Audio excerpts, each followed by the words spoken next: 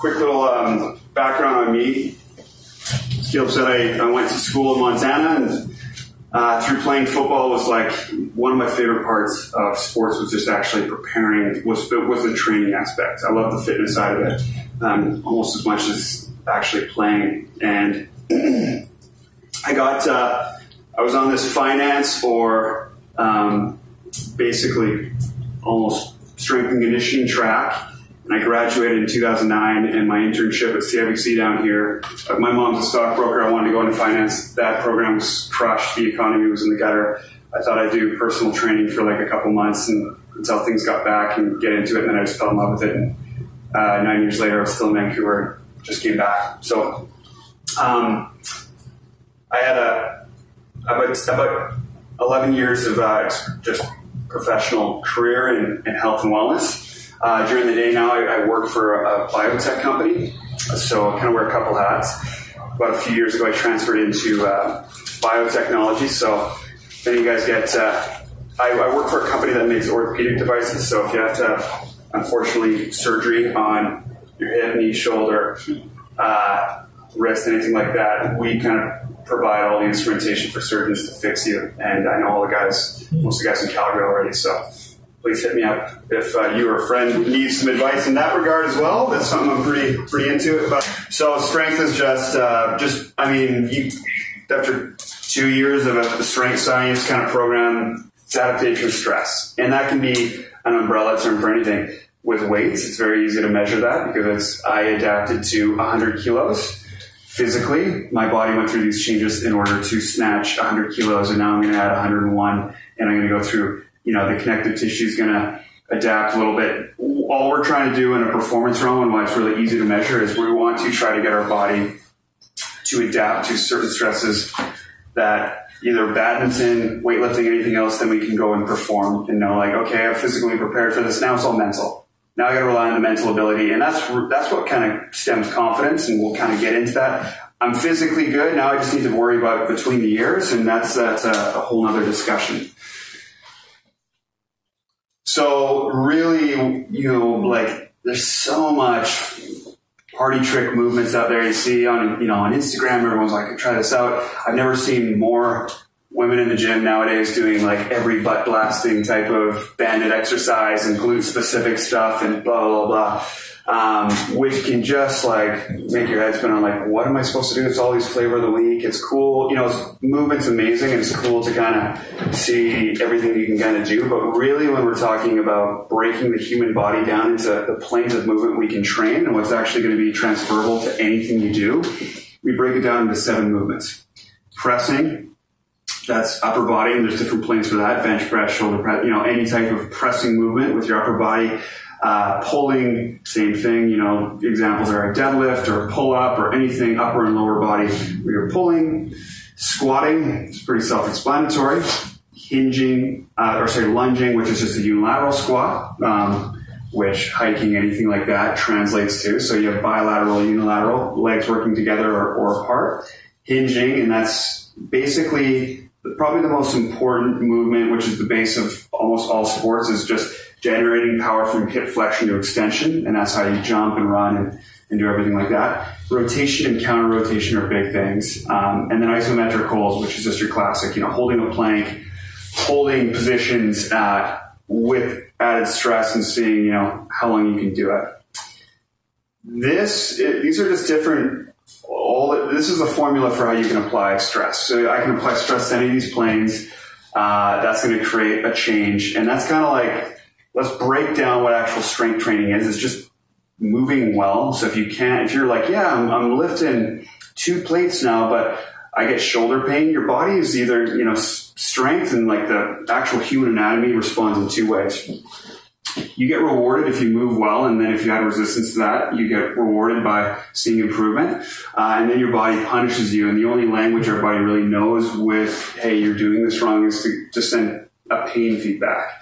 So that's where you're like, yeah, I'm squatting, but I get this pain here and there, and that's where a whole career, a whole industry is developed of physios and chiros and everyone telling you, here's what you're doing wrong, and breaking it down. And that's why I kind of like to just go into this. Well, first things first, you got to learn how to move. You got to learn how to do a squat, and then you got to consistently learn how to do it. And as Tony's alluding to, then you get tired, and then it's hard to kind of keep your form, and that's why CrossFit gets bashed so hard. People are like, wow, it's really intense, and, you know, people are like getting hurt.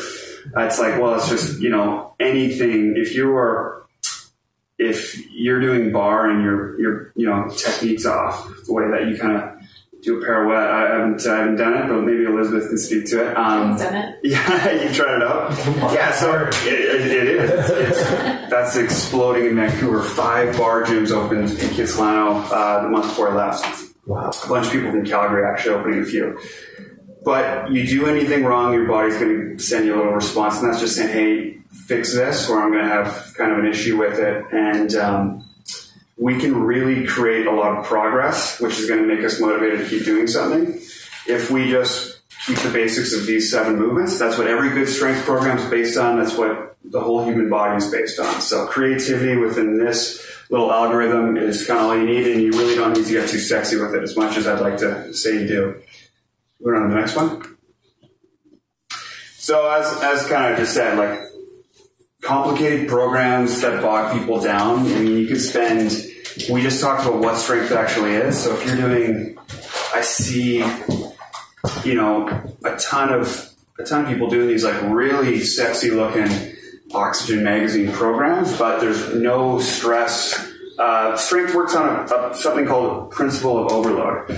So if Elizabeth can do 2 push-ups with no problem, like there's no shake in her arms, it's totally fine, and she just does 2 push-ups every class that she goes to, there's not enough dose to actually make a change in the body. You need an overload. You need to do 3 push-ups to actually create a change. It's very similar to anything else. If your immune system is never challenged as a kid, suddenly you have every allergy and you get sick all the time. And our whole body is developed, and physiology is all based on adaptation. So that's what's cool about all the other topics we're going to talk about, is you can adapt to, you can start learning how to meditate, and your mind can adapt to actually just being free from constant thought distracting all the time. You can kind of adapt to anything that you can program in, but the science is like, how do I actually stick to something to give it enough chance to adapt? And what's my therapeutic dose of overload to actually make me strong? So the most effective programs, we all kind of talk about, hey, what works for you? What are you actually doing? Well, routines that I'm consistent with. You just said, I'm getting really good gains after 3 weeks. That's that like amazing adaptation window. Everyone that's come to CrossFit, that's kind of coaching off the bat, I'm like, enjoy the first month, because it's just going to be personal records on the board every single time. And then suddenly you're like, man, I've been hit a personal record in like a month. What's going on? It's like, well, it's awesome when you're learning how to play guitar and you come in for lessons, and every day you're better until you plateau, and then it's going to be that last 10% where you really master something.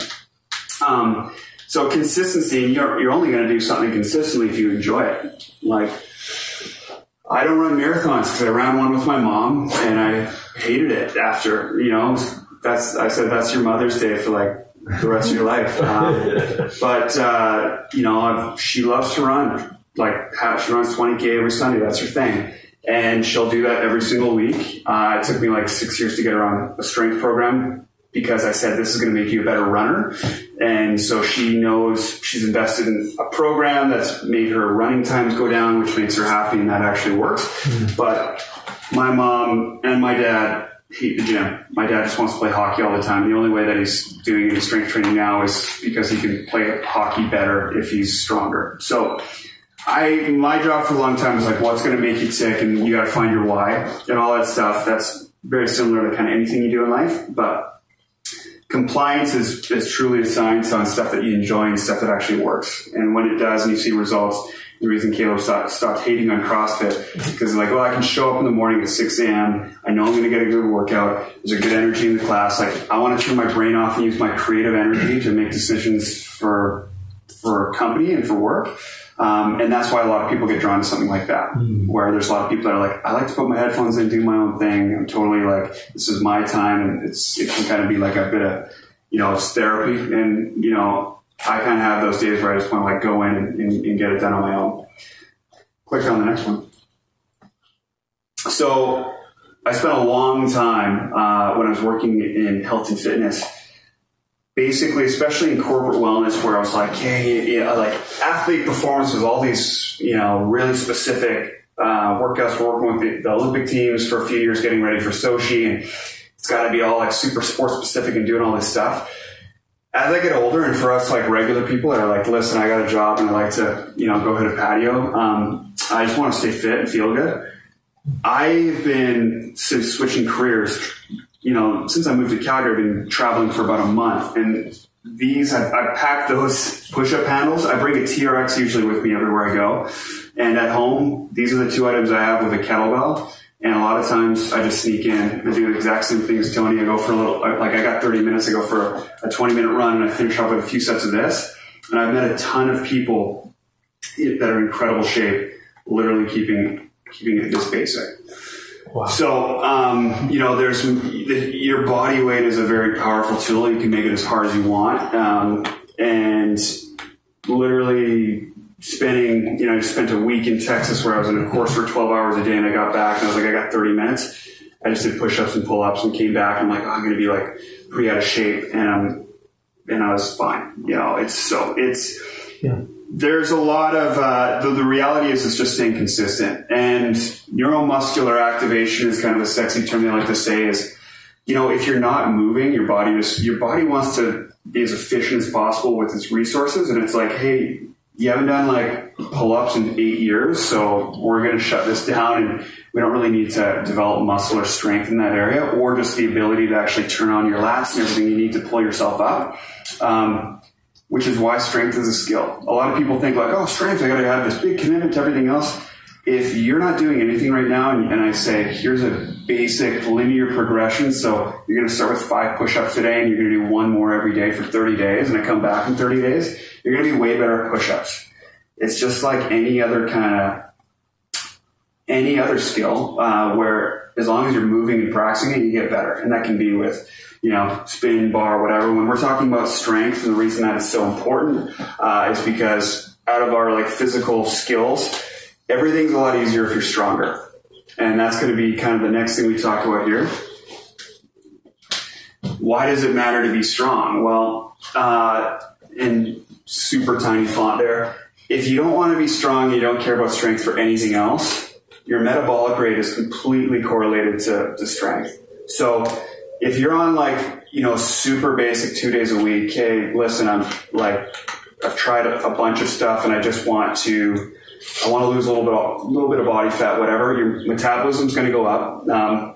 Little famous study, it's like every pound of muscle, you just burn 9 more calories an hour just sitting here. So metabolism is highly affected by that more than any other type of exercise.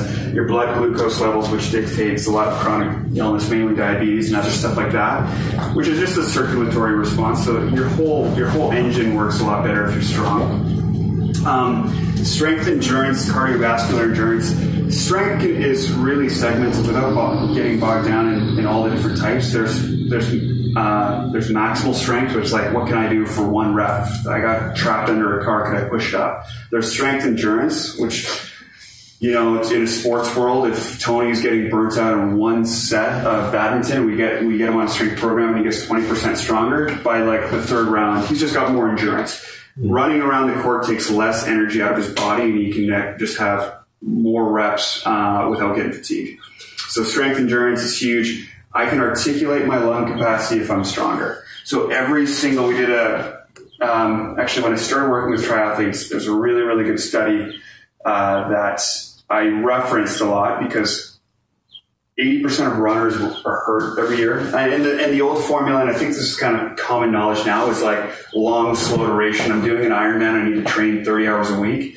And people would be so broken down by tendonitis and other type of ailments, they wouldn't even make it to the race. And it's like, okay, well, if you're not even healthy enough to compete in something because you're practicing your sport so much, then it kind of defeats the purpose.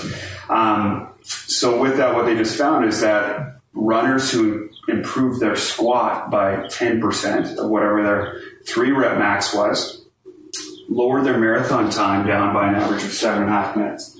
So nothing else changed, technique, gait, double-blind study, whatever you want to call it. Every other variable is the same, but my squat strength went up and my marathon time went down. Well, let's extrapolate that to just really anything. What we care about, and why I think this is kind of interesting for this group and anyone in the creative field, is your mind just works better. Strength has a very, very effective transpiring effect on neurotransmitters in your brain that just make it, when you're feeling confident physically, mentally, you're usually in a more optimal position. So the biggest reason why TELUS and a lot of the other companies started, EA Sports was a huge one too out there that had this massive agenda on we got to get our employees stronger. They had a lot of so many people claiming benefits for postural reasons and the desk jockey, but they showed that, and they're now actually kind of publishing this in big studies that stronger people just, number one, just are more confident, just mentally just feel better, and it actually shows a positive result in creative space. It's just when you're actually, in an optimal physical state, mentally it's a lot easier to just kind of say, hey, I'm actually doing okay. So there's a really, really good positive relationship with your serotonin and dopamine and just overall self-esteem when you feel like you're at your optimal strength. And that's completely relative to everybody, involved. So that's a huge, huge thing that I'm seeing. And you can kind of see it. Anybody who's who's never been a gym goer, never really done any kind of fitness program and starts kind of feeling strong, it's just really empowering feeling. So that's why I think strength's super, super important, just kind of for everybody. A lot of people are like, oh, I'm done playing sports, I need to give up on it. And I'm like, well, you're really not done with life. And this is a huge factor in your confidence and just the way that your brain works. So not to kill it, I want to leave a bit of time to kind of just discuss some stuff. All of us kind of have some stuff that works. I put together some really, like I said before, Tim Ferriss had a book called 4 Hour Body, which I read right when I kind of got into the field, and it kind of really shaped my philosophy on strength and conditioning. I've created a bunch of very easy, KISS strength just means keep it simple, stupid. Really, really there's a lot of thought that went into it. It's an 8-week periodized program. So all your programs need to actually have some type of progression point, just to actually force your body to go into adaptation, actually make you stronger. But I put a few together that I shared with Caleb. He'll circulate it out to you guys. This one's an 8-week getting started program. So if you're like, hey, even if you used to do some strength training, you just want to kind of switch it up and just turn your brain off and just follow something on there. They're all designed to be maximum an hour, and that includes a good warm up and a cool down, because the mobility aspect, finishing with a little bit of cardio and just flushing out your system and kind of moving is super important. It's coming out of the gym hot after a set of deadlifts or something like that's a pretty bad idea, and that's usually how most people get hurt. I sent him 3 programs. One is a minimalist program. I hate the gym. I want to do something at home. You don't need any equipment for it. But the more that I do little stuff in the living room, kind of just get a morning routine going. And that's a kind of a talk I want to go through, is morning routines that help calibrate your day, especially when you're in a creative space. You just want to start the day off really, really well. And I feel like that's kind of something that this group's probably already doing anyway. This is stuff that when it's really easy to do at home, and for a lot of people, time is a huge issue. I don't have kids yet, but I've seen, my brother, Caleb's about to have one. That can, that just takes priority. This is kind of your thing now. When you make time for this, when can you create space? A lot of times you're like, I can't, but here's what I can do at home, and I got 15 minutes. And I worked with a ton of people in Vancouver for a long time that's what their life was. Really busy professionally, big families, and they're like, it's not a financial, there's no restriction except for my time, and I just need something and a lot of people give up and feel defeated because if they can't get to the gym, they don't think there's any point. So there's a minimalist program on there that's just truly based on minimum effective dose. All of these incorporate those 7 planes of movement and just getting stronger with those. It's really important when you go through those to be like, I'm really good at pressing, I really suck at hinging, I can't squat, or know what you're good at, know what you're not good at, and then what's measured is managed. Subjective journaling of, these are 8-week programs, so they literally show you week to week kind of how you're improving. And if stuff's not improving, it's just in your face, oh, I really suck at squatting. because my movement's not there yet. When you move right, there's basically no possible way you can have improvement.